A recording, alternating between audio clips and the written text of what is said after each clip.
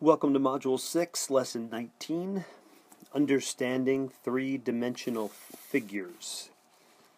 Okay, so, looking ahead in high school geometry, you guys will be studying the link between the volume of a figure and its slices, okay? And in doing so, you're going to consider the whole figure in slices versus any given slice, as we've studied here in grade 7, as we're doing this year. Okay. Now in this lesson here, 19, we are going to take what hopefully is an easy approach to thinking of a figure in slices. And the way we're going to make it easy is we're going to think of this in terms of each slice being made up of several cubes. Okay, so different levels are going to be made up of cubes. Okay, and I'll show that to you, of course, get right into it and quickly. One thing or a couple of things that you could have at your ready, which would be super. Again, if we're in the class, this is what I would have for you, but let me show you some things that'll really come in handy here. Okay, so if you could have, and I just went onto the to the internet and just searched for centimeter squared grid paper, and came up with this, and found a piece of centimeter squared grid paper, and I had a bunch of these centimeter cubes, okay, that pretty much come with any math manipulatives packet you may get, and you can find them real easily. They're here at the annex if you need to pick some up here at school. But anyway, if you had these, it'd be great, because this way you can actually work along with me as we build these different levels of slices. Okay? So in example 1, we're going to have you, you are going to be asked to imagine each three-dimensional figure as a figure built on a tabletop. Okay? So each horizontal slice of the figure is to be mapped onto grid paper, where, as you can see right here, where each 1 by 1 cell represents the base unit of a unit cube. Okay, so each one of these here, each 1 by 1 cell here, is going to be the base unit of a cube. Okay, when we mentioned level n means slicing the plane in n units above the tabletop. Okay, so once I sit one of these units into its place, and here, let me just show you a picture of that. Okay, so here, so level n here is going to be, how many n units above the tabletop. Okay, so this is one. You can see 1 unit above the tabletop. Okay, so this means that level 0 is just the tabletop. Okay, while level 1 is 1 unit above the tabletop. So this would be level 1 there. Okay, this is right here is level 0. Okay, and then you continue, and as I build, and we will build, continue to build upwards. Okay, we'll continue to have more and more levels. Okay, so a slice is the intersection of the solid with the slicing plane. Okay, so if I would slice right here, of course, or slice right there, okay, so it is the intersection. So right there, it's the actual, this plane right here. Okay, that is going to be our slice. Okay, with this level 1, for example. Okay. So this means that at level 0 and the slice at level 1 will always be the same. This is also why there is a slice at level 3, even though it is the top of the figure, let's say. Let's say it's the top of the figure. A horizontal plane at that level would still intersect with the figure. Okay, so the very top level still has an intersection. So, for example, right here, you're slicing it right at the top, but that still is an intersecting place. And again, hopefully this will also get clearer and clearer as we go on. So, in example 1 that we're coming up to, you have a reference point that is marked in your binder. Okay, for every picture. Okay, and that reference point, and they are all exactly on top or below each other, okay, regardless which slice the map is for. So in example 1, the reference point is marked for you guys, as you can see it there, and you can see it looks oblong because it's supposed to be represented three-dimensionally. So if you looked at it from the top, it would be a round dot, okay. Yeah, so you'll just take a look, and that'll help you out along the way. So let's go ahead and get into this and see where this takes us. Okay, so here's example 1. Okay, so example 1, again, I want you to imagine this now. And again, I will show you three-dimensionally here on using my grid paper along the way, and hopefully you will be doing the same. But right now, just imagine, so if slices parallel to the tabletop, okay, with a height a whole number of units from the tabletop were taken of this figure, then what would each slice look like? What would each slice look like? Okay, and you can see where you can take slices. Just to give you an idea, you can slice right here at level 1. Okay, you can slice here at level 2. Okay, so what would each slice look like? And again, that's going to be a flat two-dimensional shape you're going to be representing. So go ahead and think about that and figure that out, and come on back.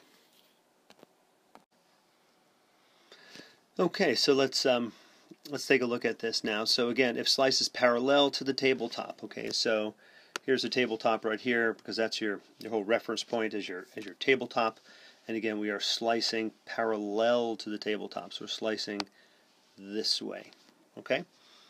All right. So if we go ahead and look at that, I just went ahead and built that that three-dimensional figure there on my tabletop on the grid paper.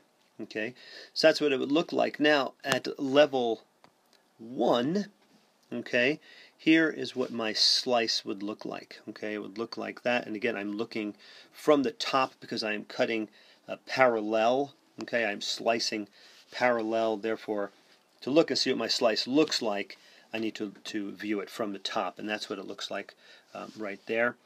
And then when I put my level 2 on top there, my level 2 slice is actually going to look like that, okay, because I'm only slicing right up here, because I've sliced level 1, made that slice, and that was this one. Okay, so here's my level 1 slice, looks like that. Okay, and my level 2 slice is going to look like that. Okay, all right, and then if I drew these up, they would look like that. Okay, I have level 1, there's my reference point, okay, and there is what level 1 looks like. I can draw those lines in there too. And then my level 2, again, paying attention to where the reference point is right there, because level 2 has to match up this way, okay, because that's where it is actually placed on the shape. Now there is level 3 and above, there's nothing, okay, there is no level 3 or above, just up to level 2.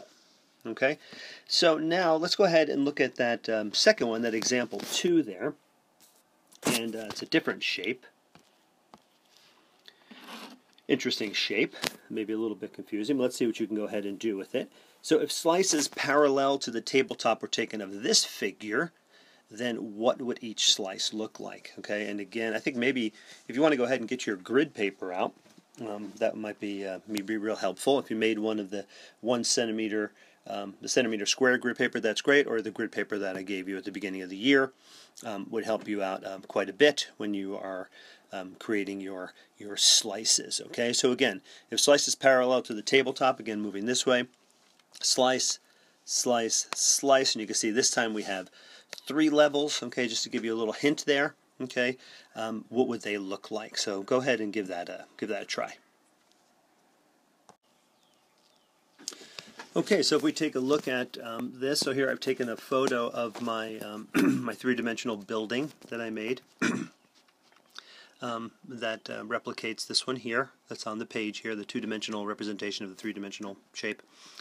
Anywho, there it is, and it might be a little bit confusing, but you should just, when you're using these, just to notice that there's no cube there, okay? There's no cube behind this one, okay? Just, that might have confused you, or might have seemed like it was maybe a little difficult to understand. And then again, also noticing, just now take the time to actually make this point, but notice those reference points, okay? Because they are right there. It's right there. You can see it's like one block over from, or one grid section over from the actual building's edge there, okay? Really important because when we draw our pictures. So our first perspective, or our first slice, a level 1, okay, and again we notice we do have levels 1, okay, 2, and then we have level 3 in this case, okay, up to level 3. All right, let's take a look. So level 1, if I'm looking at it from above, okay, because I'm talking about parallel slices, just to make sure I have my reference point there. There's my reference point, okay. That is what my my first slice looks like. My level 1 slice looks like that, okay. There it is. All right, a level 1 slice. Now looking at level 2, okay, my level 2 slice, and again, just always putting that reference point in there. Reference point, right, well, it's over there somewhere, you know. And this is what it is right there. And again, it does not include level 1, okay, so it is just on its own there. It's separate. There's my level 2. And again, I should probably write this down here. Level 1 slice, level 2 slice. All right, and then finally we have our level 3 slice. And there's our level 3. And that is going to be just that simple one square right there. And again, paying attention to where my reference point is right there. Okay. All right, so there they go. There are my pieces. Okay, there are my slices. Okay, level 4 and higher, of course, is nothing. There is no slice to be made. There is no level 4. Okay, it's only up to level 3. So now, based on the level slices you determined in example 2, how many unit cubes are in the figure? Okay, so if we go back and take a look at it here, and we had this one, we had level 1 here, level 2, level 3. Okay, if you're looking at those, how many unit cubes are in this figure, therefore? Okay, again, this is what we're getting to. We're getting to this relationship between slices and volume, okay, which is going to be pursued in much more earnest fashion in high school, but for now we're just trying to create something you can attach to that once you get there. So yeah, how many unit cubes are in that figure? Okay, and if you said 8, you would have been correct, okay, because you see level 1, we have 5 slices. We got a slice of 5 squares, okay, 1, 2, 3, 4, 5. Level 2 yielded us 2, and then level 3 yielded us 1 square, okay? And because these squares represent the tops or the slices of this figure, each one of those also represents a cube in this sense, okay? Therefore, how many unit cubes in this figure? It would have been 8 units cubed.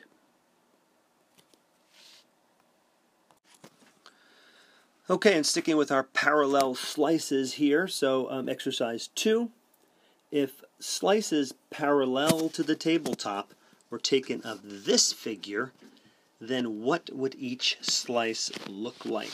Okay, a little bit more entailed because there are several levels. And again, just as way of a hint of sorts here, remember now we have level 1, we have level 2, okay, we have level 3, then we have level 4. Okay, so now we're looking at 4 different levels. All right, so again, you're going to draw two-dimensional depictions of this three-dimensional figure in terms of levels. Okay, like we've been doing. And again, I think using some grid paper of some sort would be extremely helpful. Okay, so let's take a look at this three-dimensionally using my cubes. Okay, and there we have it. I made this building.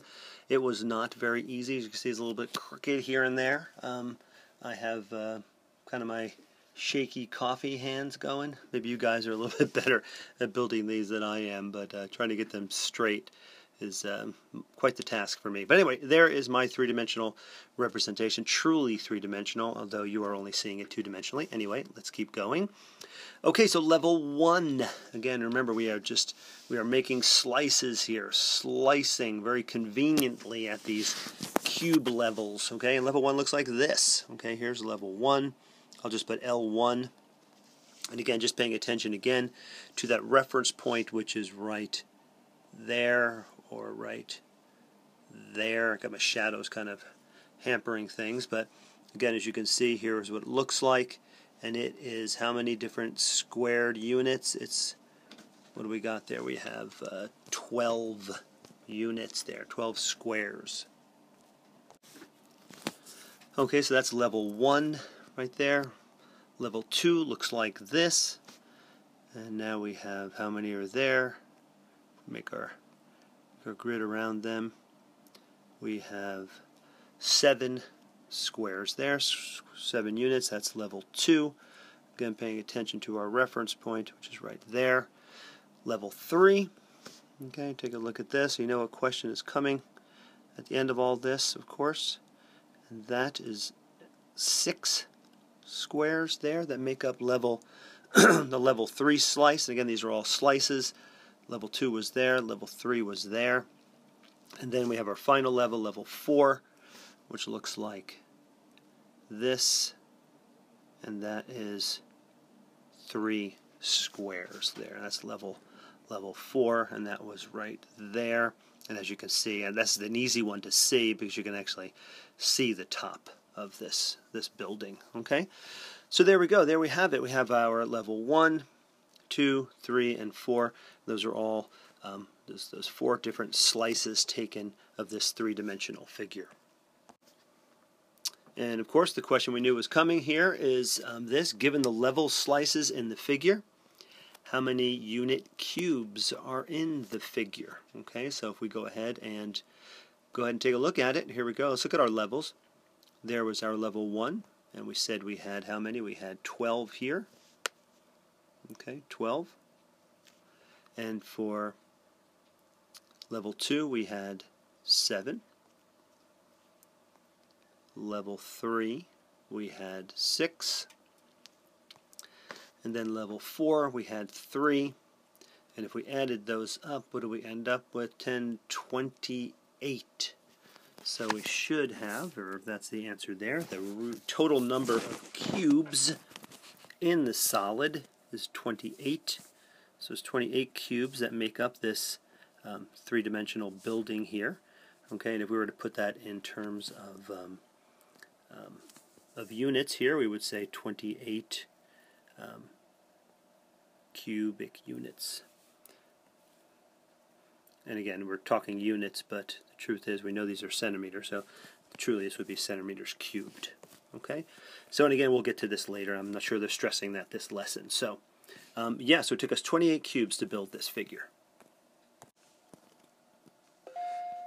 Okay, now to approach this just from a different angle here. So given the slices in the figure, they're given to you right here, how many unit cubes are in this figure? Okay, and there you have level 1, level 2, level 3, and level 4.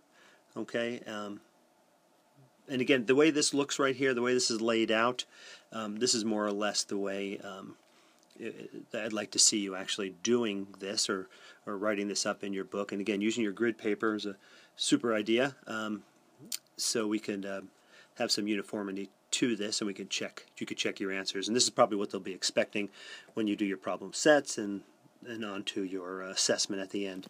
So anyway, yeah, so how many unit cubes are in this figure? Go ahead and figure that out. Okay, so all we have to do, of course, as we know, each slice, okay, reveals the top of a level of cubes. Okay, therefore, if we counted these up here, level 1 we add all those up together, and we have 18 cubes here.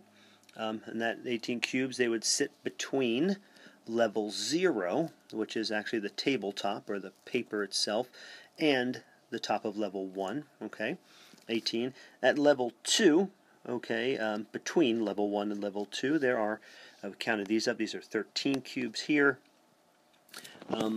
Level 3, we have, what do we have? We have 9 cubes.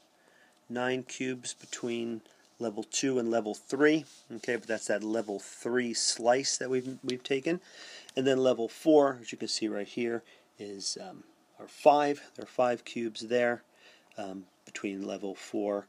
Oh well, level 4. That's it. Level 4 is our last level on this one here. So if we add all those up, we get a total number of 45 cubes. So it took 45 cubes to construct this figure right here, for which we only have slices revealed to us. Okay, and again, you can imagine now what's going to happen in subsequent lessons as we put these together, having to construct figures from slices only. And again, the way this is easy, again, this is a connection now to high school or geometry that sits down the road for you guys.